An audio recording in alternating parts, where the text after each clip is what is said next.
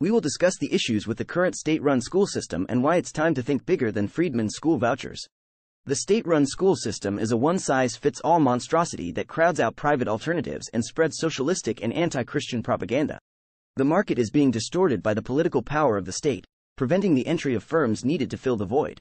Public schools are funded through the taxes of a city's citizens, which means that even taxpayers without children enrolled will also pay for their upkeep.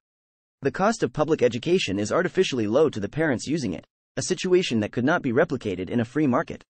Private enterprise is enormously competitive, but it cannot compete effectively with state-run firms which can bankroll their losses with taxation. KIPP charter schools promise better academic results, and parochial schools promise a traditional and religious education. All of these are fundamentally different goods than the one provided by the state system, and this is a place to start.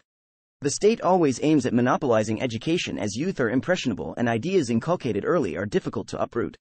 State-run education is not an act of charity so much as a defense mechanism against non-statist thinking. It is an act of aggression to sexualize someone underage, and it violates the libertarian non-aggression axiom, not to mention established law. It is best to allow the market to decide what sort of sex education the next generation should get in schools. Mass privatization will break the stranglehold of governments over the curriculum and could stem the teaching of the ahistorical and racist 1619 Project, drag shows for minors, etc.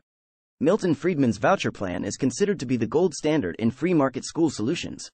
Instead of the current system, Friedman suggested giving a voucher for each student which could be used at public or private schools. This system would be an improvement, but it is hardly the gold standard. It's time to separate school from state and allow the market to thrive.